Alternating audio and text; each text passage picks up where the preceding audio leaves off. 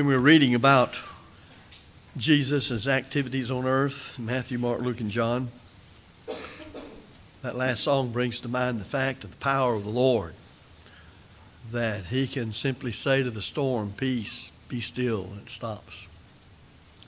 When you stop and think about all of the physical laws that exist and know that they were all spoken into existence by God, and that they continue to exist and function as he intended because he upholds them by the word of his power, then that should cause us to recognize the God that we serve and his Son, our Savior, Jesus Christ, and how if that is the case in material things, how much more so is it the case in spiritual matters?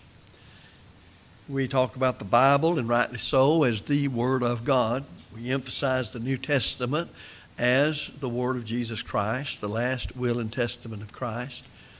In it is found the way of salvation. This morning I want to speak to you regarding the matter of being holy. You might call it preserving holiness. For those outside of Christ, it might cause them to realize what conversion is. That God expects the people who are his children, who have obeyed the gospel, whose past sins are remitted and they've been added to the church by the Lord himself, to live a life befitting the name Christian that they wear.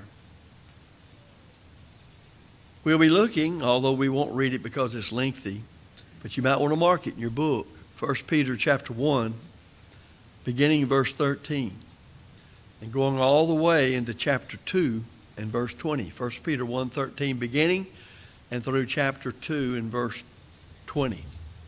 Now you will find that in reading these verses, he dwells on the idea of each one of us as Christians being holy.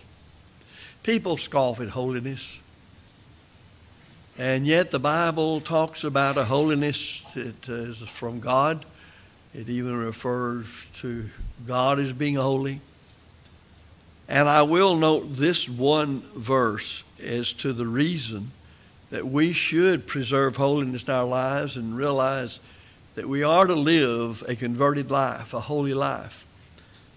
Peter writes here in verse 15, "But as he which hath called you is holy, so be ye holy in all manner of conversation," that is, in all areas of your living. Then he says in verse 16, "Because it is written, be ye holy, for I am holy." Of course, that comes from the Old Testament, Leviticus 11:44. Now, Leviticus is a book written to the tribe of Levi, but that's the priestly tribe. And if the priests under the law of Moses were not as God said they should be, Israel couldn't be in its approach to God what God intended. But in the church, as Peter will point out, each member of the Lord's church, each Christian, each citizen of the kingdom of heaven is a priest. And thus we offer up sacrifices as befitting who we are as Christians of Christ. Now, holiness, defined according to Vine's Expository Dictionary of New Testament Words, is a noun which signifies a separation to God. Thus the word saint comes in. Saint is a sanctified person.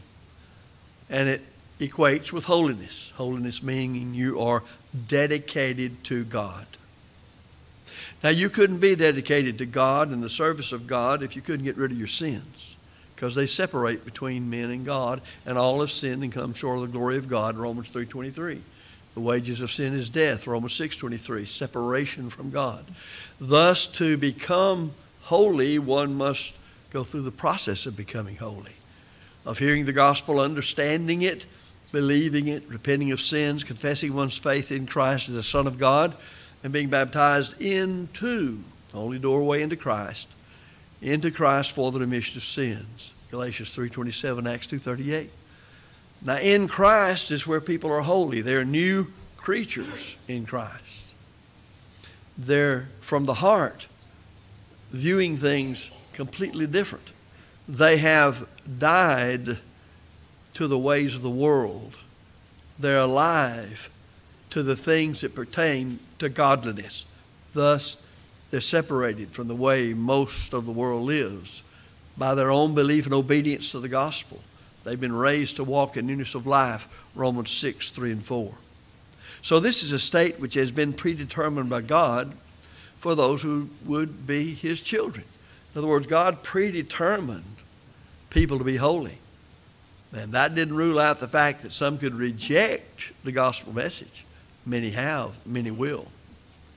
But it says that you are able to benefit from what God has predetermined by your acceptance of the truth and willingness to comply with it.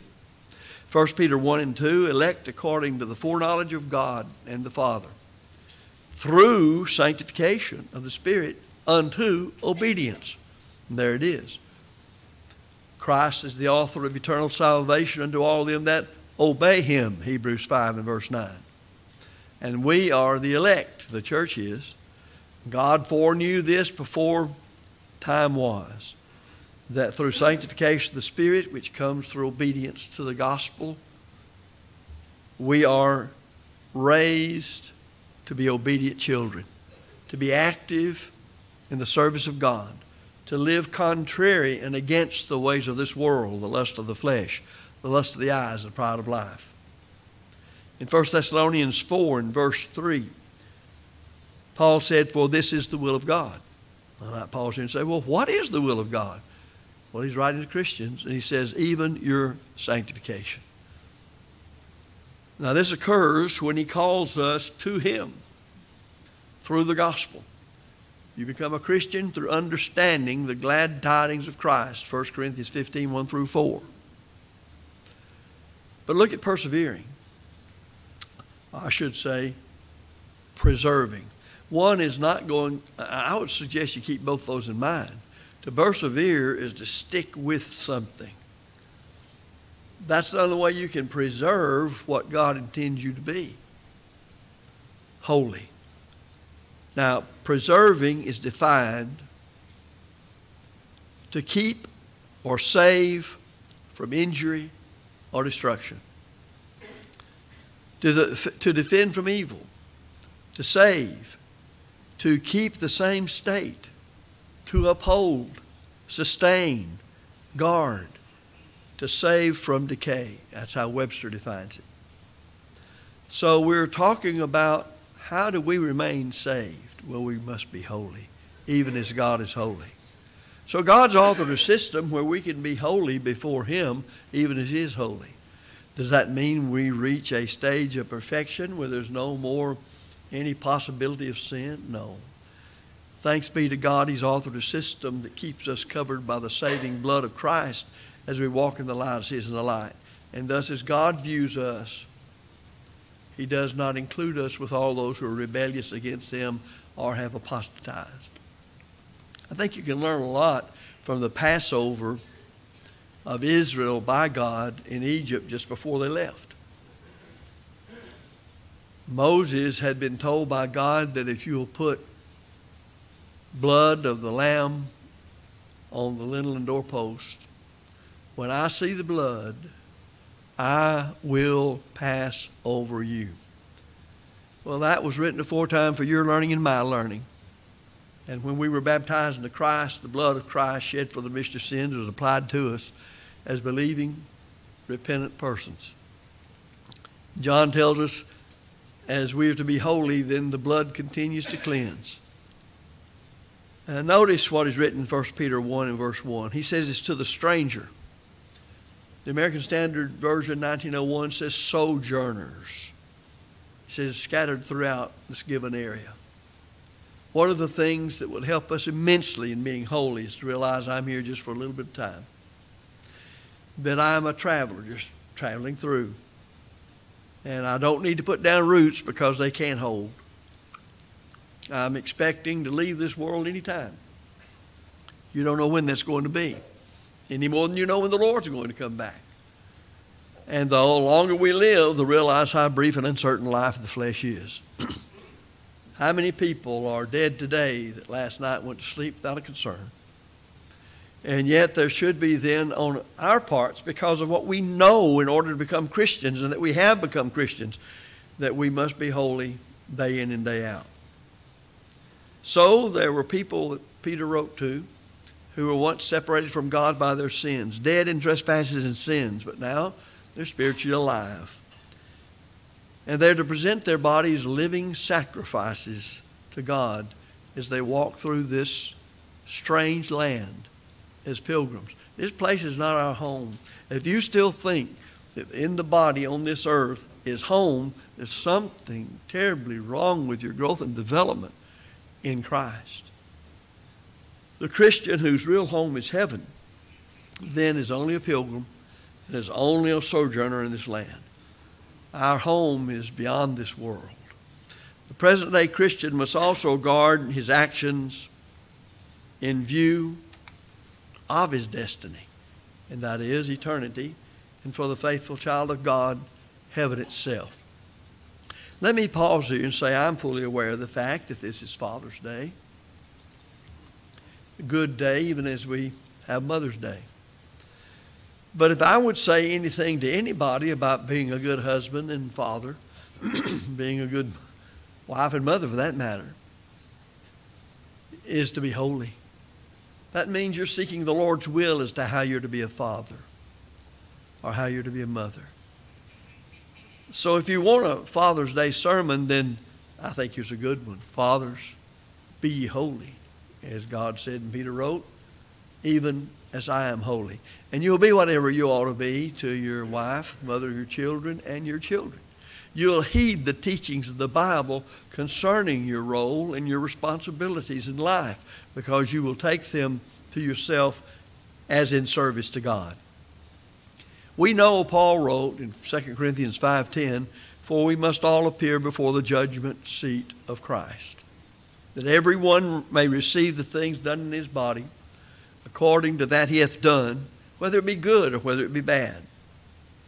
Well, if there ever was an exhortation in the Bible that needs to be embedded in our inner man, in our very core of our being, it's this one. It ought to ever be in our minds. We have a relationship to God. We have been sanctified by our obedience to the truth. We are holy and presented to Him as such. And there are very, very few people walking on this earth today that have that great blessing. Therefore, we're exhorted to the daily task of preserving holiness in our lives. Now look at verse 13 of our passage. "Wherefore gird up the loins of your mind, be sober, and hope to the end for the grace that is to be brought unto you at the revelation of Jesus Christ." This terminology we don't use anymore. Wherefore gird up the loins of your mind. We're to have our minds being ready unto every good work, geared up, bound up, to be able to be decisive in what we're about on this earth, in the direction we're going, and the things we're going to do. It troubles me greatly all through my long years of preaching to see some people, members of the church for years, and they have to really fight every Saturday or Sunday morning or whenever it is if they're going to be at the assemblies of worship for that day. Well, you know, that was settled for me when I became a Christian a long, long time ago. I never have to make up my mind to do that. Well, what about the fellow who says, I'm around all this foul language, so I've got to make up my mind every day. Am I going to engage in it? Well, for the child of God who's genuinely converted, as the Bible defines conversion, that's settled a long time ago. As is the study of the Bible, as is prayer, as is anything else that says we are holy and dedicated to God. Matthew 5:6 tells us why a lot of folks just don't get there. And it's in the Beatitudes. "Blessed are they which do hunger and thirst after righteousness, for they shall be filled." There are a lot of folks who want to know the Bible, but they don't have, as it were, a hungry and thirsting attitude about getting it. You all, I'm sure, have been at times very thirsty. Nothing was going to help you but that you could get a long drink of cool water. My, it was fine. Until that attitude is in the soul of a man concerning the Word of the living God and knowing it and practicing it, you'll never go where your intellect says you ought to go. And you can confess that you should. We must be firm in our convictions. I've already mentioned 1 Corinthians 15:58. If we're holy, we'll be steadfast, unmovable, always abounding in the work of the Lord. That's the way you preserve holiness in your life. There's no room for half-converted people. The Bible's full of material on that. Jesus taught it in his earthly ministry in Matthew 10:34 through 39. You can't serve God with reservations. If you say, well, I'll give you 90% of my life, but in this area I'm going to do it like I want to. Don't mess around here. Then you're not going to be on his side. You'll be rejected. We must not let, if you were to use this terminology, keeping with the way the Holy Spirit had him write in their day and age in their dress, we must not let our garments hang loose. In those days, and still in those countries where they wear those loose-fitting garments, when they get down to working, they pull them up and tie a sash across it, get them up out of the way because they're at work. And that's the way we are as faithful children of God. When you traveled in those days, that's what you did. And so, speaking spiritually, as the temple of the Lord, as holy people, then we don't let anything hinder us in preparing ourselves to exercise our talents in the service to God. So you see, he's talking about being energetic. How many of us would consider our lives as energetic in service to God, as active, constantly striving to learn what we can do for the Lord? Of course, Christ is our example. Paul, in writing to the Philippians, said, forgetting those things which are behind and reaching toward those things which are before. Notice the intensity. I press toward the mark of the prize of the high calling of God in Christ Jesus. I emphasize in Christ Jesus. That shows his relationship and every Christian's relationship to God. We are in Christ Jesus, where Paul also said it's in Christ Jesus where God's located every spiritual blessing. That's where you're holy, Ephesians 1:3. So this should be a state of mind for all who are Christians. 1 Peter 4 and verse 7. There Peter writes, but the end of all things is at hand. Be ye therefore sober and watch unto prayer. Well, we don't know when this world's going to end. We don't know when the Lord's coming back. And we don't know when we're going to die. The younger you are, it seems like, well, that always has to do with somebody else. But there are countless young people dead today that were thinking that yesterday. Be sober. It's to have a temperate disposition. You exercise self-control under the will of Jesus Christ. This is the reason God's elder, if you please, as they are set out as the qualifications, 1 Timothy chapter 3 and Titus 1, must be an elder of age and maturity, spiritual age and maturity, of having put into practice being holy or living a sanctified life. So if we're to defeat the devil in our lives, then we must approach God in a mature manner. There's just no other way to say it. Now, how do I know what that maturity is? Well, I can't sit here and cover all of it today. I can simply say if you're studying your Bible every day, you're going to find how to live the Christian life set out in the New Testament of Christ. I can look over here for a moment at a passage of Scripture that might give us an idea, because it's designed to do that. In Ephesians 6, verses 10 through 13, he's about to close that letter. He says, finally, my brethren, be strong in the Lord and in the power of his might. Put on the whole armor of God, that ye may be able to stand against the wiles of the devil. For we wrestle not against flesh and blood, but against principalities, powers, against the rulers of darkness of this world, against spiritual wickedness in high places. Then the last verse, wherefore take unto you the whole armor of God, that ye may be able to withstand in the evil day, and having done all, to stand. Having done all, to stand. That's the whole idea. What am I to do? I am to stand. Stand in the knowledge and practice of the truth pertaining to being holy, preserving holiness in my life. He says, set your hope perfectly on the grace, the favor of God as it's revealed in the New Testament. Verse 3. The Jews, by rejecting God, had lost their hope. Through the traditions of men and them binding them and setting aside the law of Moses for those things, they gave up really what they should be looking for. Thus Peter would tell them on the day of Pentecost, and they were devout men, gathered out of every nation under heaven. Ye have taken and with wicked hands have crucified and slain the Son of God. We must know then that we have received the blessing of being incorruptible and undefiled in the hope of our crown of life in heaven. It doesn't fade away. It's reserved in heaven for you. That's the attitude that ought to be, is noticing I have a reserved place in heaven. I don't think we think that way like we ought to, but if you're faithful to God, you have a place reserved for you in heaven.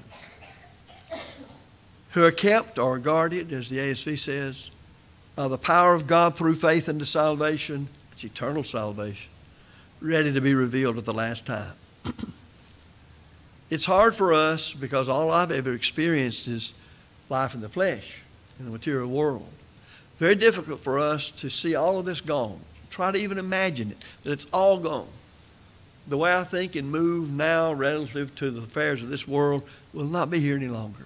The way the whole social system works, regardless of the little nuances between social systems, or the cultures that are in different nations of this world, all of that is swept away. There's nothing material left. There are no physical laws. There are no biological laws. There's none of that. That's all been taken away when the elements melt with fervent heat, and the earth also, and the works that are therein, Peter talks about being burned up. But what saves us? It's our trust in God and obedience to the gospel and preserving the holiness set out in the New Testament for children of God. In verses 14 and 15, he says, as obedient children, not fashioning yourselves according to the former lusts in your ignorance, but as he which hath called you is holy, so be ye holy in all manner of conversation or the way that you live. What characterizes a faithful child of God? Obedience. Do you see why that the devil in one way or the other constantly tries to say, you're free, do as you please.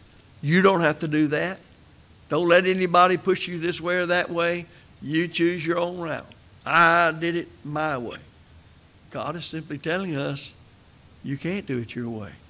Not and go to heaven. You've got to be humble before God and his will with an obedient disposition.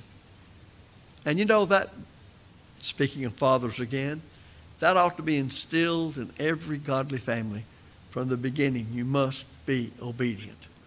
That faithfulness in God and things holy demands obedience on your part. I've never thought that children, especially when they were small and their parents told them to do something, and maybe they're old enough to say why, the psychologist says don't say, because I said so. But if you are what you ought to be as a mom and daddy, and all the Bible talks about it, God has no problem as our Heavenly Father telling us, you do it because I said so. If you want to try to train and teach children, teach them implicit obedience. Now, does that mean as they grow older, you don't deal with them accordingly? Of course not. You explain and teach as they're able to understand. But we don't live in a world that encourages compliance with rules. If there's a rule that it basically says to a great many people, it's there to be broken. And that's called rebellion.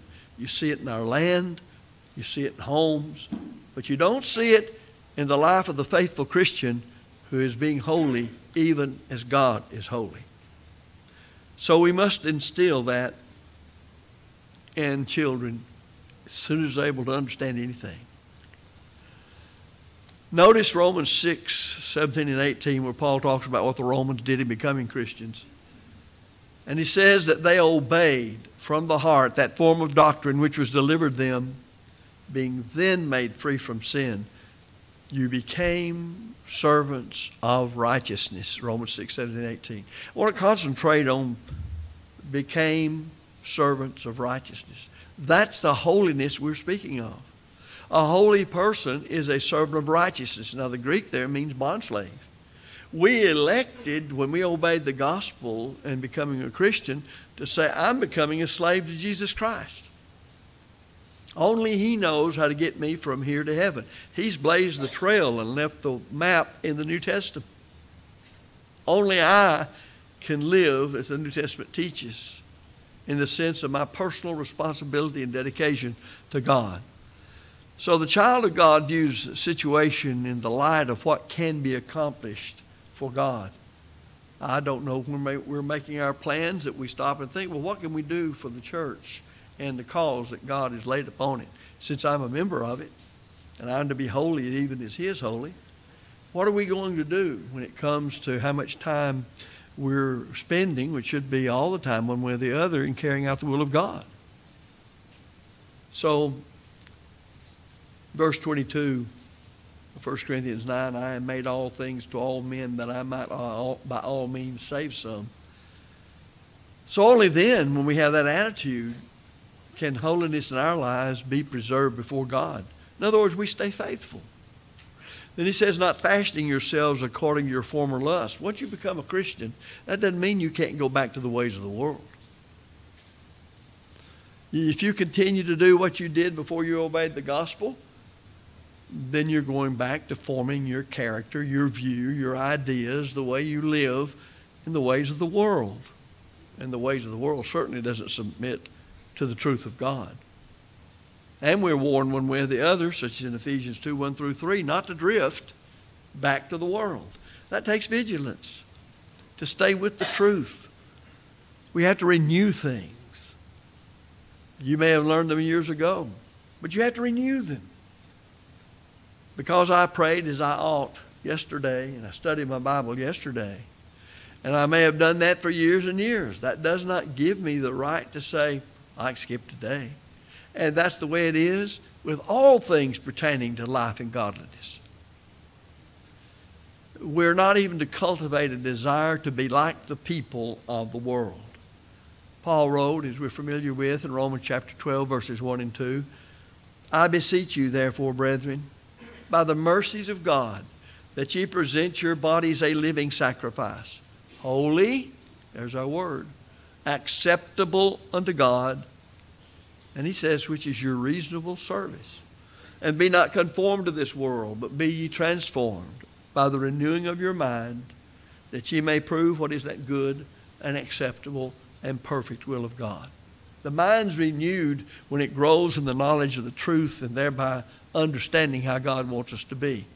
And then we submit ourselves to it and we live holy lives.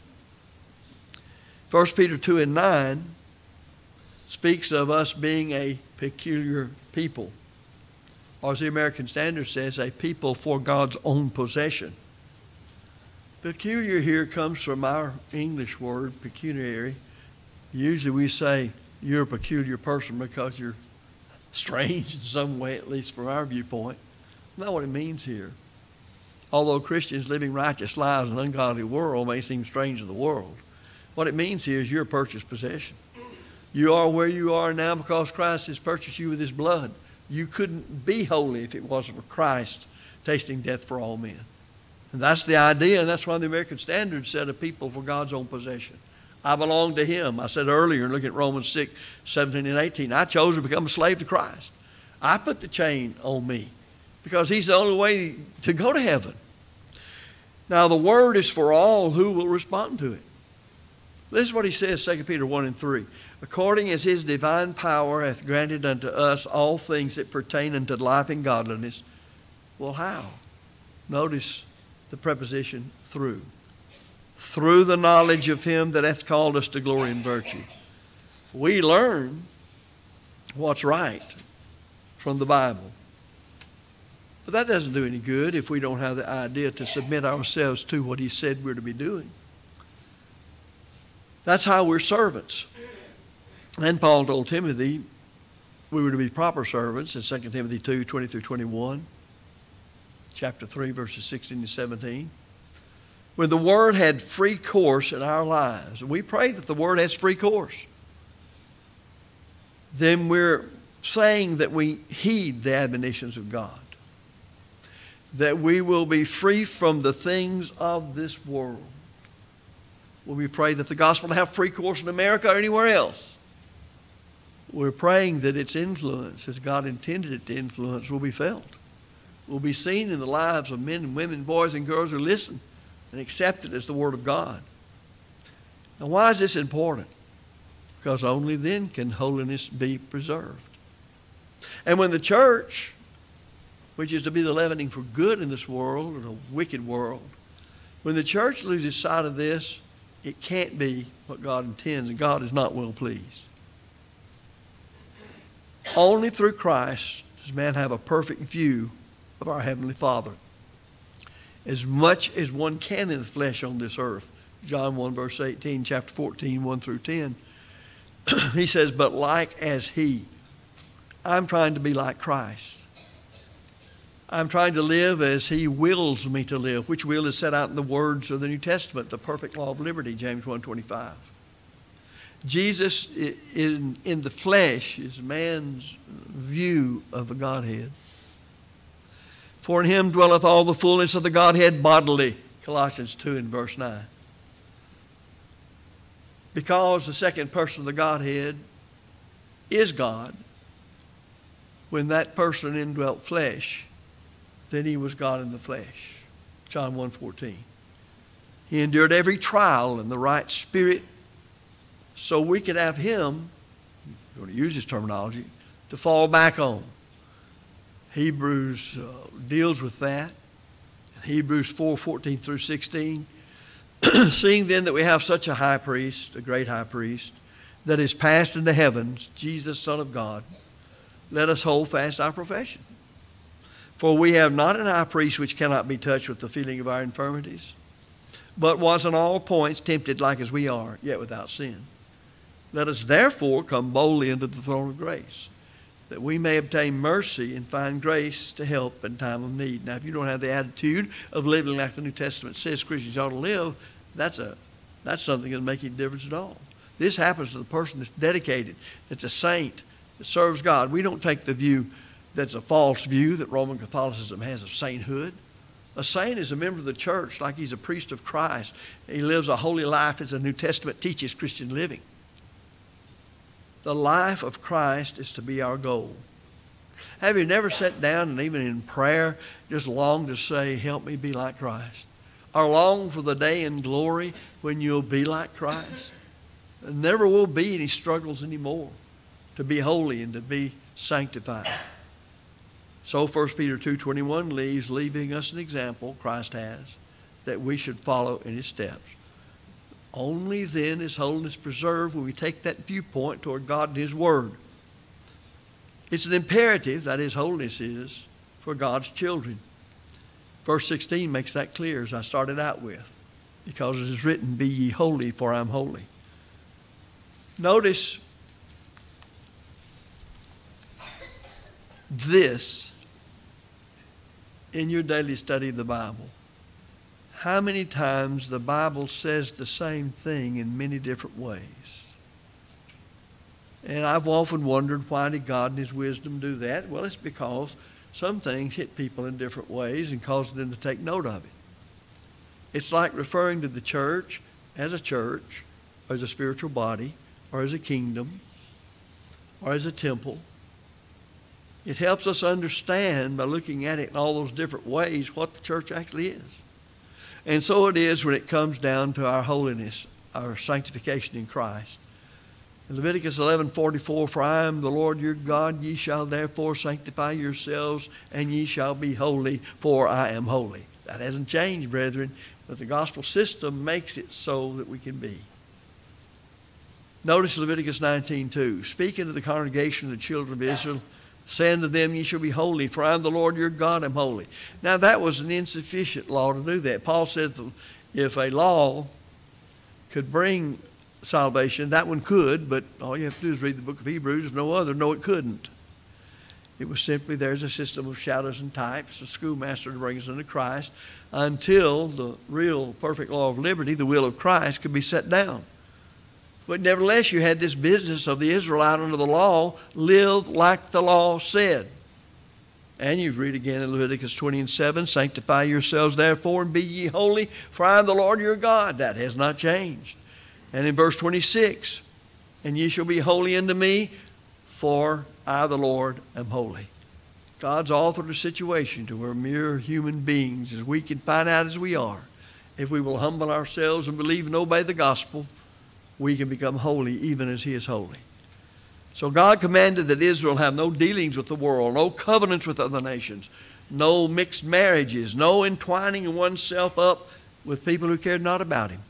And it should be characteristic of all of us, seeing that was written aforetime for our learning, Romans 15:4. Holiness is thus enjoined on those in Christ. Ye are a chosen generation, a royal priesthood, and holy nation, a peculiar or purchased people. Children of God are God's representatives on this earth, and we are instruments through which God converts men to Christ. Romans 10:12-15. Now that means that if we're to present the gospel as the saving power of God, we can't mix ourselves up with the ways of the world. Holiness is reflected to all by our example of putting into practice the truth of the New Testament. In fact, if you look at Matthew 5:16, our Lord's own teaching, God's not glorified in our obedience to the truth, and we're fruitless. And if we don't obey the truth, we have nothing to bear as far as what God wants us to bear. So as we close the lesson, this fits every phase of our life, whether you were just converted or you're thinking about being converted and the very meaning of conversion, or whether it's a man or a woman, father or mother, or boy or girl. If you're outside of Christ, you're still in your sins. You're separated from him. If you're in Christ, then you must be seeking day by day to be steadfast, unmovable, always abounding in the work of the Lord. For that's the way you preserve holiness, and you're holy even as God has commanded us to be, as he is holy. We've studied in this sermon how to become a Christian. If you don't today, you still remain in a lost condition, separated from him, without the hope of eternal life. As a child of God, I simply ask, are you living a holy life? Are you truly a saint? If you have sinned, we urge you to humble yourselves and repent of it and confess it. Pray God for forgiveness. And thus, if you're subject to the gospel call, we invite you to come while we stand and while we sing.